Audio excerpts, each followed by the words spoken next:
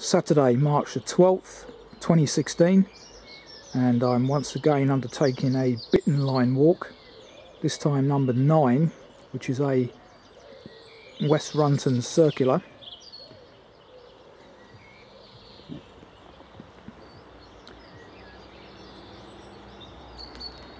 Very attractive little station this. Single line, runs to Sheringham in that direction. Cromer and North Walsham behind me.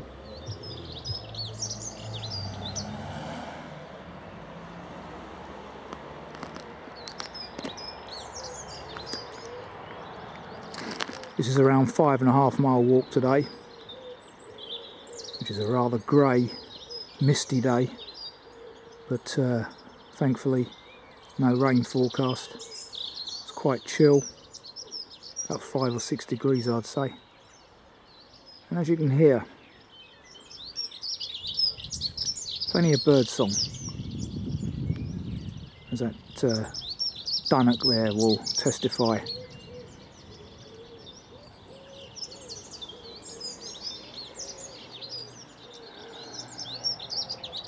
Marking out his territory.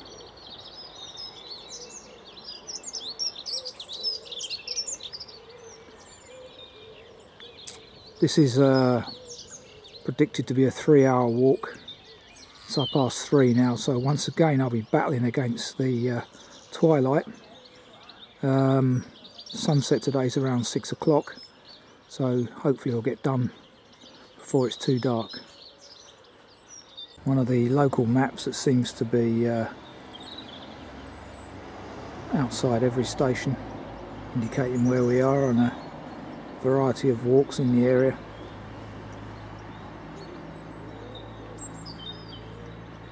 There are apparently, according to the notes I'm following today, 10 commons in eastern West Runton.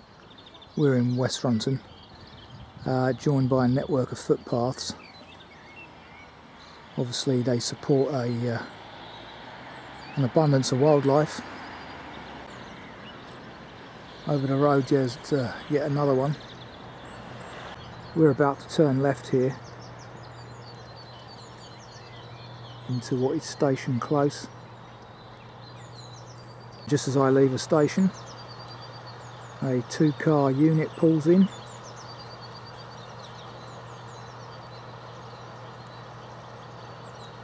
Passing the Links Hotel on my right, which I highly recommend. Good food there. Stayed there in the past.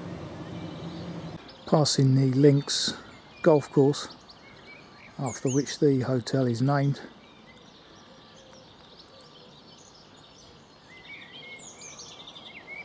I'm very close to the railway on my left here. Approaching what I believe is called Incleborough Hill.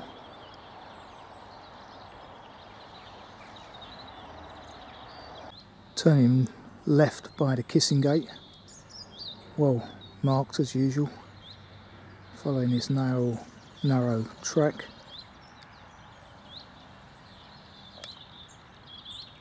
Turning right through the Kissing Gate into the National Trust's Incleborough Hill, as I mentioned a few minutes ago.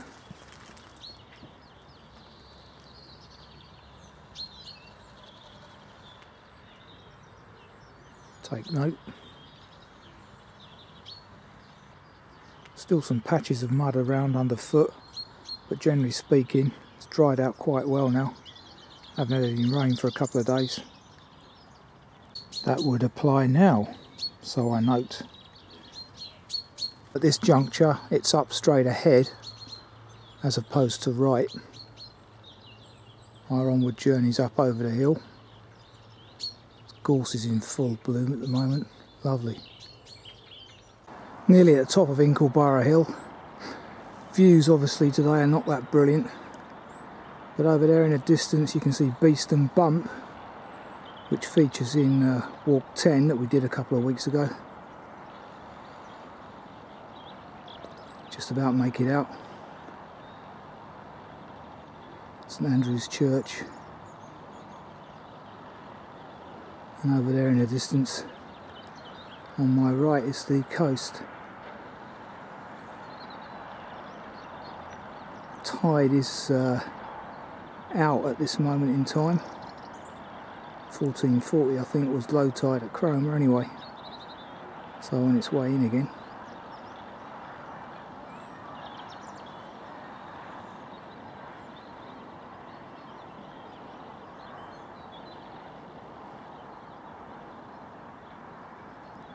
Views from the eastward side of Incleborough, looking towards Cromer there. Church in the distance through the mist.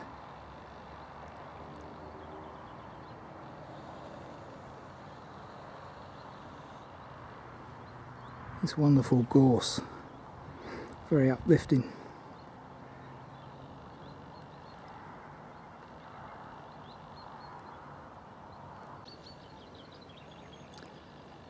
Yeah, on a good day, good clear day, you get some great views up here.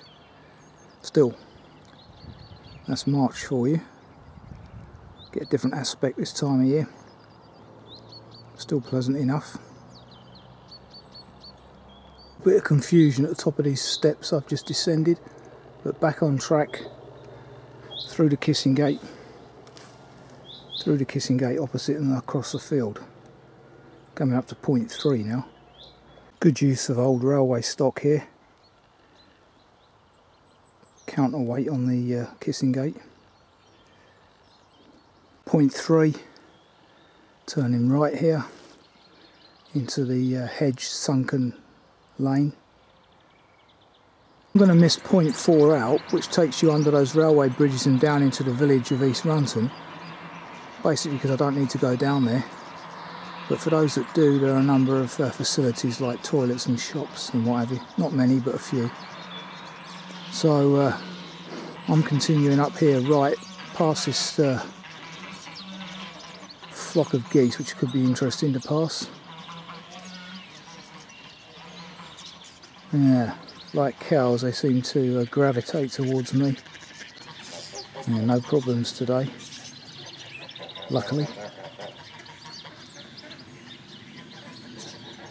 When I drive past this way, as I often do on a Monday, they're often in the road just sitting there. This is their territory. Interesting name for a close, as opposed to 6 month. Get your fish and chips on a Wednesday.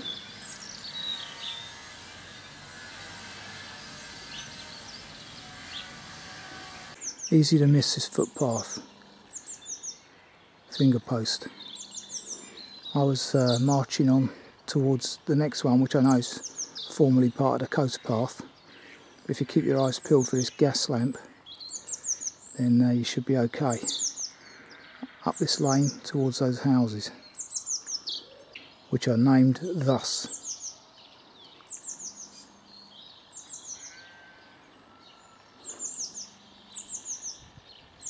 Pastoral scene.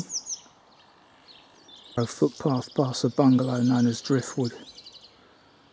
Got snowdrops out in the middle of March. Shows how chill it is up this way. It's quite a long life actually. Didn't seem to last long down south. Now crossing what is known as the Cromer Curve, which was built to link the old railway line with the new station that is currently Cromer Station, Cromer Beach.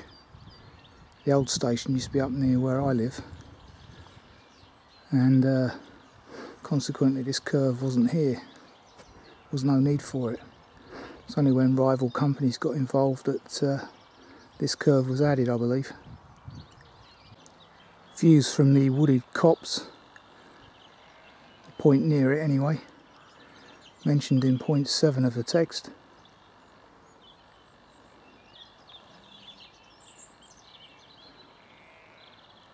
Manor Farm, camping and caravan site on my left. Not much going on there at the minute. That will soon change though, once Easter arrives in a few weeks' time. Point 9 of the text, that way towards Cromer if you so wish. So we're right on the edge of Cromer here, or here, turn right, just see the yellow way marker there, to complete the walk. But there's a broken finger post there, although there is one in the hedge. Entrance to Manor Farm again. Obviously we crossed it further down there. Now going under the Cromer Curve railway line. Interesting. Let's refer to the cattle, I suppose. Point 10 of the text needs updating because that refers now to the Norfolk coast path marker finger post, but that was changed, rerouted a few years ago, so clearly text needs updating. It's just simply a public footpath now.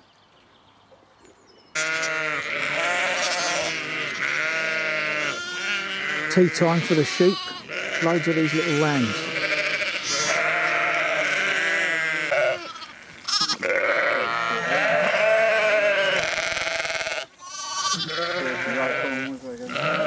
What an interesting brown jelly-like fungus that is.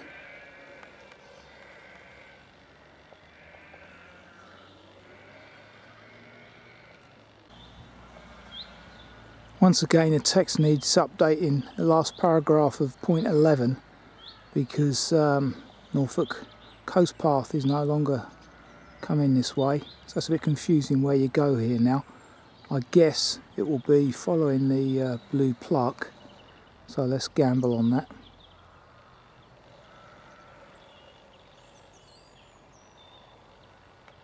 It's a new finger post as well, so you would have thought that the text would have been updated as well as the finger post.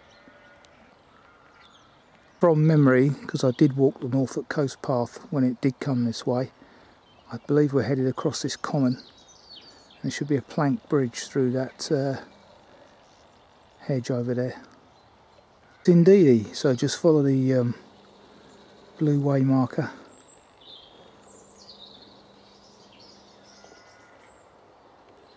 Yet another campsite. This one's actually got some residents in place.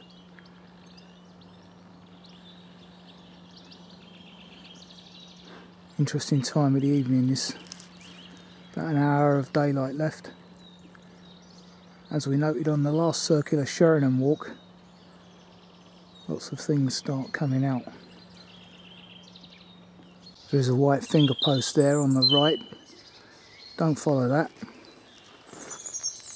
Follow this gravel track. Just passing by the village of Almerton.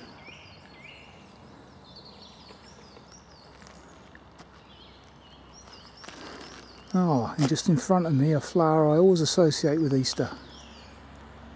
Lovely primroses.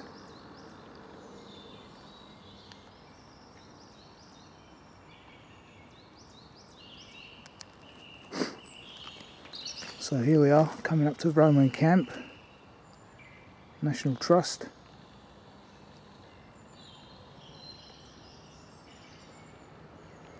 Now interestingly, there's a circular walk I'm not familiar with. The Roman Camp circular walk.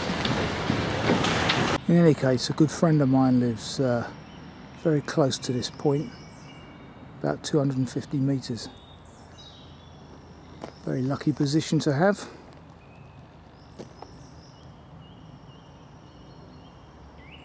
When the traffic's not whizzing through here, which it does, it's a wonderful location. This is a relatively recent information board. Wasn't here on my coast path walk.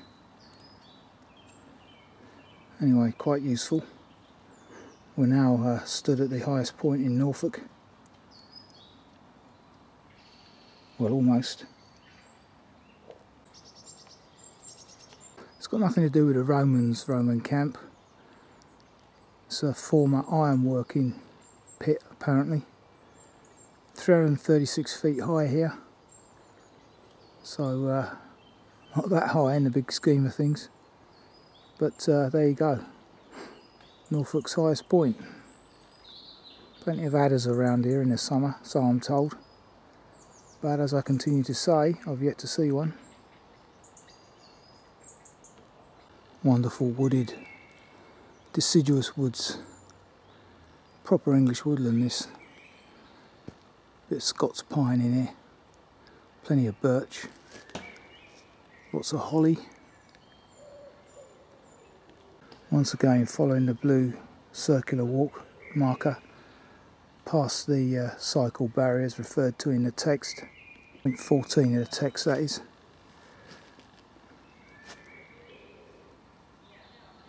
Confirmation of what I said earlier.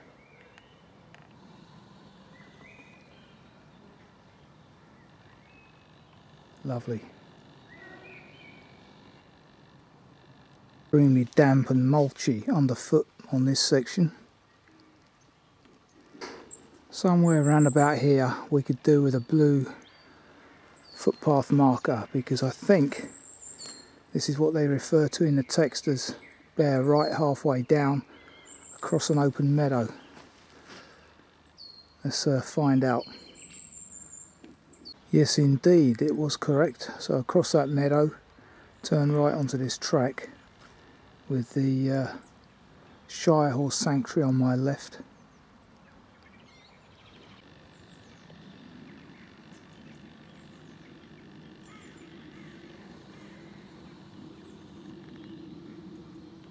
Yep, makes sense.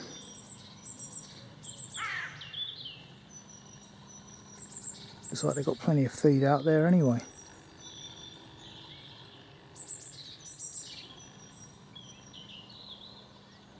Not much left on the grass though. All chomped away. They do like that name around here, don't they?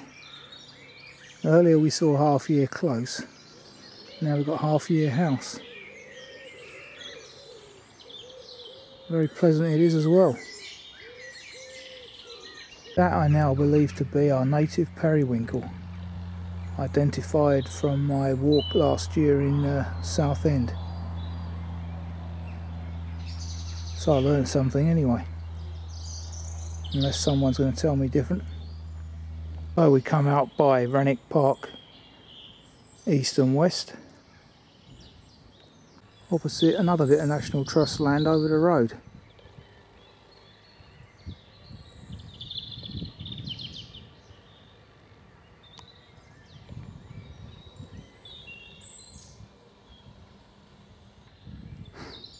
Wonderful. That time of year. Plenty of them around here, I should imagine.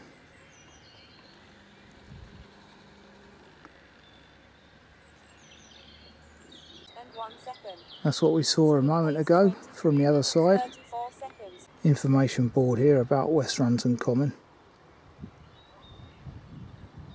Number of species that can be seen here.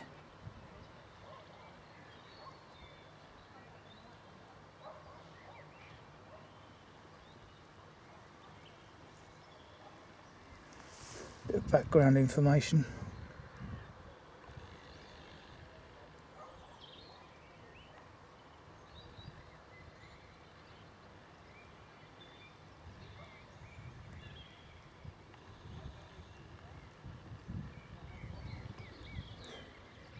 Red-tailed bumblebee. Never heard of that. Wow. Water vole, lovely. Harebell.